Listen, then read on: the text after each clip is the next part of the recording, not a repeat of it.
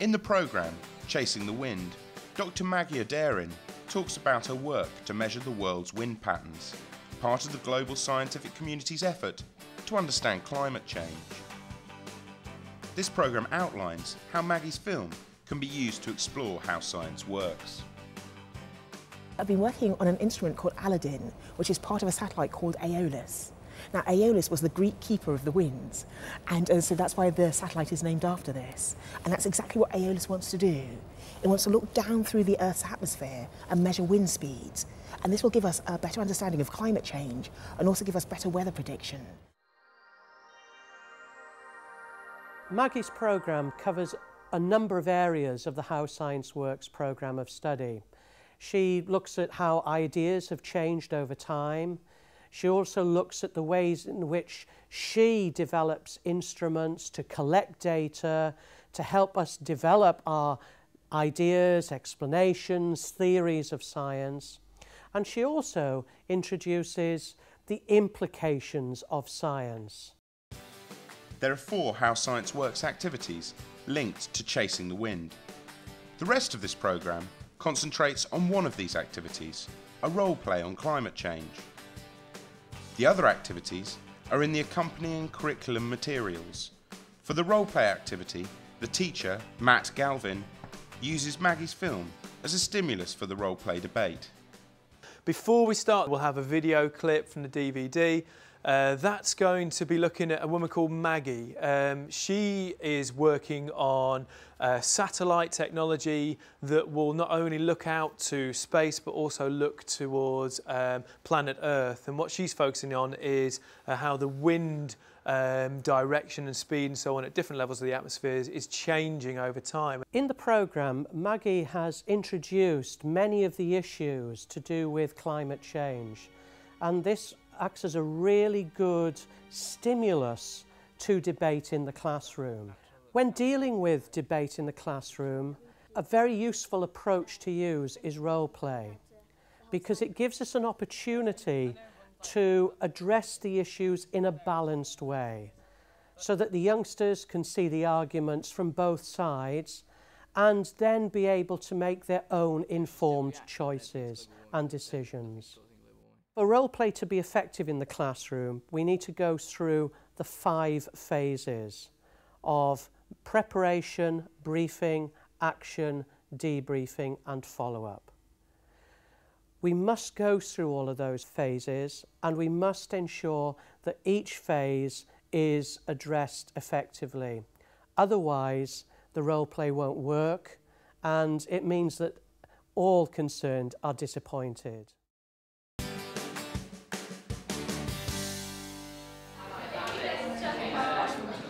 Before showing students the film, the teacher is prepared for each stage of the subsequent role-play debate.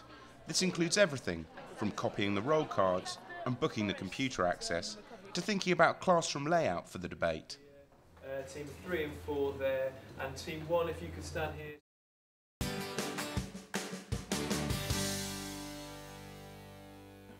The briefing involves not only the outlining of the activity to the students, but crucially, getting them into role. Bear in mind that their role may clash with their personal opinion. Students should be grouped according to the role they have been assigned. In these groups, they prepare for the presentation, which will be given by a single member. Ultimately, there will be a 5-minute PowerPoint presentation by each group. To prepare the student to give the presentation, there should be a hot seat session, plus some further work with the teacher to ensure they are all strongly in role. So which speaker team are you then? Speaker 2. Speaker 2. So you think that humans are to blame for climate change? Yeah. The opposition are going to have some good questions. What do you think, what angles are they going to go for? How are they going to try and catch you out? Maybe about how there's quite a lot of evidence nowadays how climate change has happened before, many times, and how it might just be natural. Okay. And I think also they'll try and use the ideas that there are lots of scientists going against it now, as well as for the idea of global warming, and that the media is putting across global warming as a device to make people do things, not as a real cause for the environment. Which speaker number are you? Number 4. Number 4. And you think that climate change is happening, but there's a positive side to it. Yeah. What do you think that speakers 1 and 2 will be arguing against you? They're going to be like asking, oh, isn't climate change going to kill more people than it helps, or isn't it going to destroy environments, that kind of thing. But we've got a strategy. We've thought about what they're going to ask us, and we've prepared answers to everything. So we think we've covered ourselves. So can you give me some different people, give me some examples of what those questions might be? Won't many more species be wiped out than are saved by the increase in heat and the decrease in living space? Okay. They might question our research because all of our research isn't scientific. Right. So they might kind of try and catch us out on that. Okay, cool. Catch and Steph? Well, I think they'll probably just go on about, you know, how temperatures always change. So it's just another natural kind of Earth thing that happens, like the ice age, but like the opposite kind of thing. Okay, great. I was just going to say, I'm sure we can prove them wrong, though. Great stuff. Right, Brill, thanks very much. Although only one member of the group gives the presentation, the debate is set up to ensure that all of the class participate in the action phase. The other thing the students have to do is that those who are not going to present have to be prepared to be a member of the audience, an active member of the audience who will ask questions. Very often what happens is that the presenter, once all the experts have made their presentations, will say to the audience, right, would anybody in the audience like to ask a question? And there's either deathly hush or 1 or 2 students start to dominate. So the key way of overcoming this is to get each youngster to write their name, write their question and who the question is for, which expert. You are then given a copy so that you can, as the presenter, prepare for the debate, and so that you can therefore prepare how many questions are asked expert 1, how many expert 2, and who's going to ask those questions.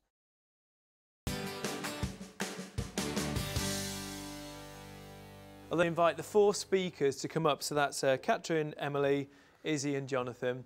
And they'll sit at the front, teams 1 and 2 here, teams 3 and 4 here. They'll then do their presentation. It should be about 5 minutes or so with the aid of PowerPoint. And they'll try and convince you, the audience, that they're right and that the other teams are wrong. Okay? At the end of those 4 presentations, we'll have some questions. So I've got the questions that you wrote this week printed up. You've got a copy in front of you. The people who are answering the questions don't have a copy of the questions, so they won't be primed. So you might have to give them a little bit of time to come back with an answer, but they'll come back with a sensible answer to your question. At the end of that, we'll summarise what the debate's been all about, and then we'll have a vote, an audience vote, whether you think climate change is occurring and whether you think we should decrease our CO2 emissions. We're Human Footprint, and we believe it is humans that have had a climate-changing effect on our environment. We're going to show you why. Glaciers are melting, sea levels are rising, cloud forests are dying. That's our evidence. Let's look at the facts. Hello, I'm Emily, and I'm a representative of the Green Team. We're a team of environmentalist experts who work closely with the world's scientists to raise awareness for the problems of global warming. So, what's causing this global warming? Carbon dioxide comes from a number of natural sources, mainly from the decaying of plants, volcanic eruptions, and waste products from animal respiration. Belief in global warming is nowadays almost universal. However, there is another belief that it is a bad thing, and this is wrong. I'm here today to prove to you that while global warming may have some bad effects, and they cannot be discounted, that overall there are many more positive effects which will help us. Fantastic, well done. Got all 4 cases argued very strongly, and now it's your turn as an audience to ask some searching questions. How come the torrential rainfalls that we've been having in June 2007 have never happened before so heavily in South Yorkshire? And don't you think it relates to the rising temperatures in the atmosphere? No, in fact they have happened before. Think back to the Great Flood in the 1800s, I believe, and times before that as well. There have been many floods in South Yorkshire, especially in Sheffield. This is nothing to do with global warming. It's been happening for years and years, thousands of years into the past, and will continue to happen. And there's not really much we can do about it, but we can't really blame ourselves, can we? One of the arguments against global warming is that, in fact, the temperature in the lower atmosphere is not actually rising. If this is true, then how do you explain the melting of the ice caps? The temperature in the lower atmosphere isn't rising, but the temperature on the Earth's surface actually is, and that's what's causing the melting of the ice caps. Do you have any proof that temperatures will actually rise by as much as 6 degrees in the next 50 to 100 years, as you said, and as is commercially believed? Is this not just a media myth? In our presentation, we didn't actually state that, but I can tell you that there is proof that global warming is occurring. We're burning gases. We're burning fuels that are releasing harmful gases. It's trapping rays, so temperature is going to increase. And yes, the media might want to exaggerate things to get the message across to people, because people do need to know about global warming, as it is a serious issue and something needs to be done about it. You've heard all the arguments. You've had a chance to ask questions of the panellists, and now it's time for the audience vote to see what you think about the whole climate change argument. So I'm going to ask you 2 questions. How many of you think climate change is man-made? So that's about half or so, maybe just over half. That's interesting. How many of you think we should be reducing our carbon emissions? Wow. So that's everyone bar Jonathan, I think. So the action phase should run very, very smoothly. Just one key aspect, though, is to try and make the debate environment as realistic as possible. So if it is going to be a TV debate, try and set it up like a studio.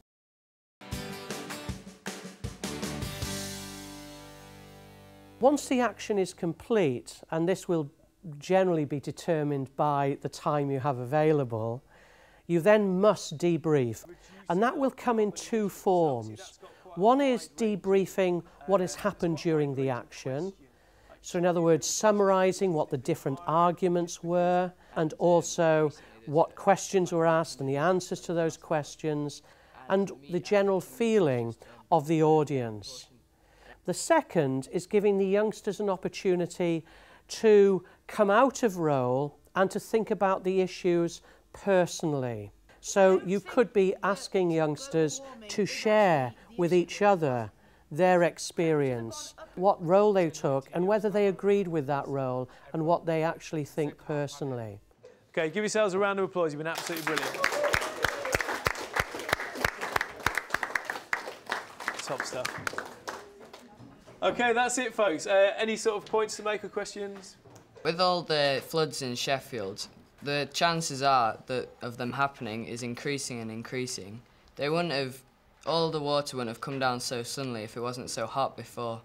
So they've all come down suddenly, and people have died from it. This wouldn't have happened if global warming wasn't going on and it wasn't getting so hot. So the idea of it just being a freak situation that's just happened, I don't think it's true.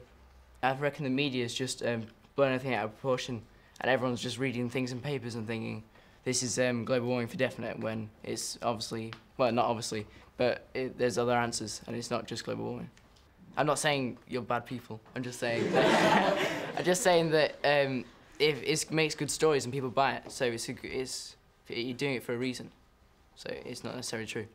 I don't think that global warming is actually the issue here, because temperatures have gone up and down over the thousands and thousands and thousands of years that Earth has been, and they're not just going to change just because those humans have gone and put 2% extra carbon dioxide into the atmosphere. In order to keep the action phase flowing, it is not always appropriate to interrupt students who express scientific misconceptions during the debate. So the debrief phase is also a good opportunity to address these. Over the last 100 years, the human population has increased dramatically. More humans means more cars, which has obviously had a massive increase in the carbon levels. More carbon gases has helped make the ozone layer thicker. This traps more heat in. How can you not say that this is our fault?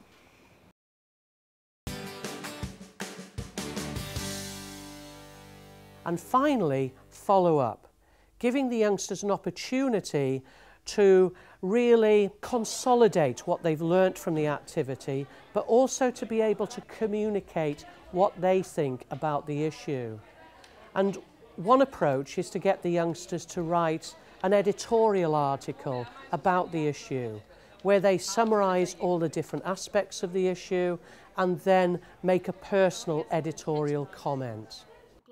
The curriculum notes for the role-play activity suggest alternative discussion-based approaches which you may wish to use with your students. A key to all of these, however, is the structure. So that although the youngsters are having opportunity to express their own views, to also express views in role, the activity has a structure, which means that you as a teacher don't lose control in the classroom. We asked Matt Galvin how useful he felt the activity had been for the pupils. I thought it was fantastic. I thought the kids really raised their game for the debate. They came up with some great answers, and they all seemed to walk out with a big smile on their face. So, yeah, I enjoyed it greatly. I was really proud of them, and I think they seemed to enjoy it as well. I think the debating skills themselves are very useful, obviously, in today's world. I think importantly as well, they've had to structure it in quite a scientific way. So they've come up, they've got an evidence base, and they've had to present that evidence in a way that people are going to understand, and then they've put their arguments together with that evidence underneath it. So I think it's a very important skill if it's a scientific career they go into or anything else. They'd obviously done a lot of work beforehand, thinking about what angles they needed to cover in terms of what the opposition would ask them. I think they learned a great deal. Some of their scientific arguments were very strong, and they'd obviously done a lot of research on the internet or wherever else they got their information. So I think there was some solid science backing up their arguments.